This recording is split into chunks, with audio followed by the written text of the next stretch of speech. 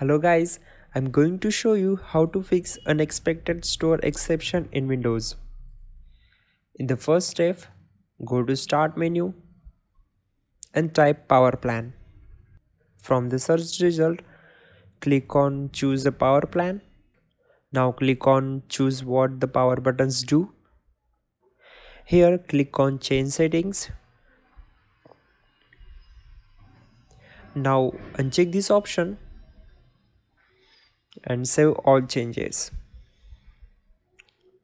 and close the window. On the next step, again go to Start menu, click on Windows PowerShell.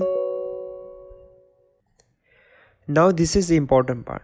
Type this command carefully: get app x package space dash all users space for each, add dash app x package dash disable development mode space dash register install location slash appx manifest.xml and then hit enter and close it. For the next step, go to Start and type cmd. Right click on it and click on Run as Administrator. Type this command sfc space slash scannow and press enter. It will take time to scan, so I am moving to the next step. Again go to Start and type system configuration. Now click on it. On this window, go to Services tab.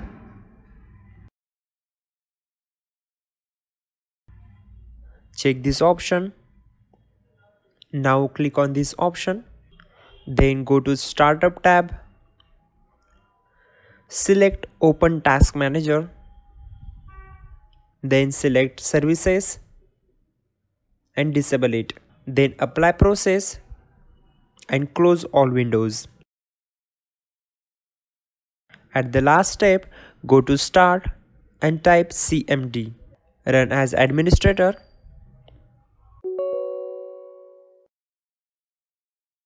Now type chkdsk space c:/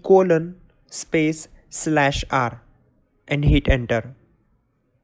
Wait until process completes and then close it and restart your computer.